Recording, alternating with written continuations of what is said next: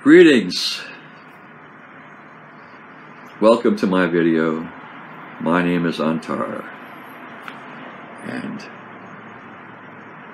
one of the giants of modern jazz, which emanated from the United States in the 1940s during World War II, one of the absolute giants and the architects of the modern jazz, which was called bebop, was Dizzy Gillespie. And you might have seen photos of Dizzy Gillespie playing a trumpet, and he had a bent horn, and the bell of the horn goes up like that, and big, when he got older, he got these big cheeks looking like a frog or something.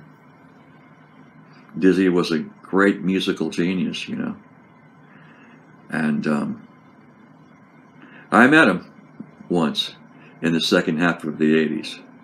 So I was attending UCLA, University of California, Los Angeles, and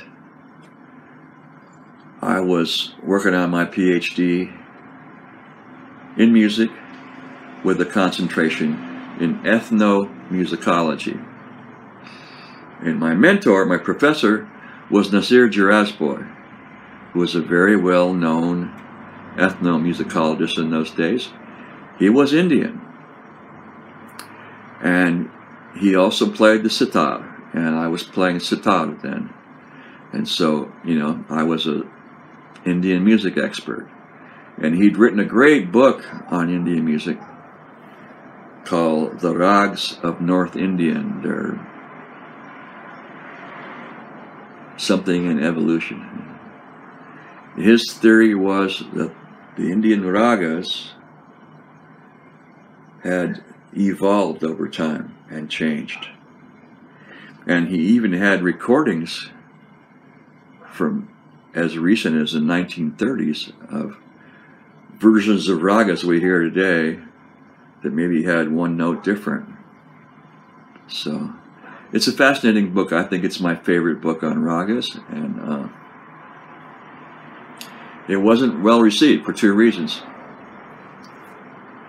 In the Western world, no one knew what the hell he was talking about. You have to be conversant in the language of ragas.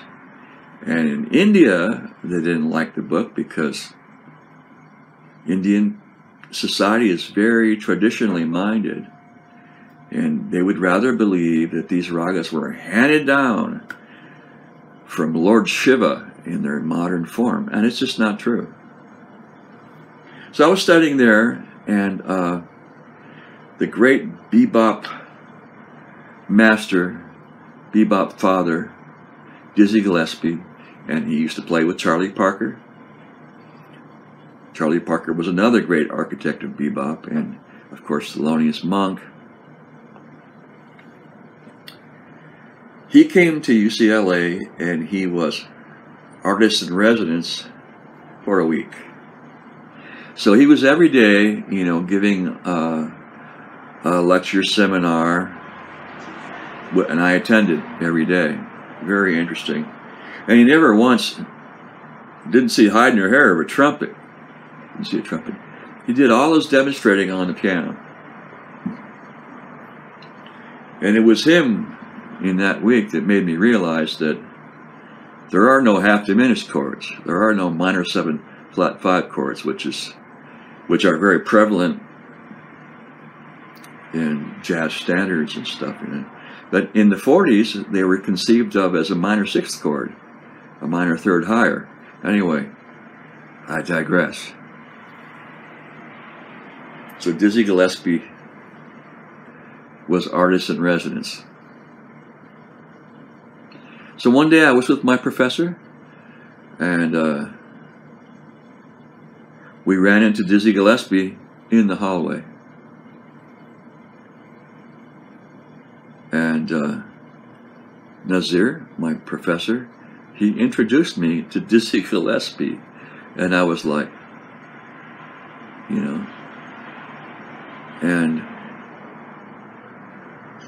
I must have looked pretty funny to Dizzy Gillespie because I was a white guy, and I was really into the university trip, you know, and I had on a herringbone sports jacket. And I wasn't wearing a tie, but I was wearing a nice shirt, you know, and my hair was relatively short, and I was pretty serious, you know. And Nazir told him, this is Antar, and he's a very good sitar player, and he's teaching some of our classes and everything, you know. And I'm thinking, this is the man that composed Night in Tunisia and all those great songs, you know. And I was looking at him, and I've never seen a cat so strange in my life before. Maybe that's why they called him Dizzy, I don't know, but he did this thing. I thought I was gonna shake his hand, you know. He did this thing where he went up to me and he was like I was Dizzy Gillespie, and he was a starstruck Dizzy Gillespie fan, and he was like, you know, it was really strange. It was really strange. So that was I don't know if I ever said anything to him except, how do you do, you know, or something like that. And he just was gaping at me. Maybe he was making a joke or some kind of revenge about, you know, in the late 40s and early 50s when he was bringing this new music to the people. People were accustomed to swing music, which was the dance music before, and he said they would sit and they would gape and not. He said they didn't understand a fractured 11th from a crippled 13th chord. They didn't care, you know. So I don't know. I can project all sorts of wonder what he was thinking and doing, you know. But that was strange. It's the strangest dude I'd ever seen.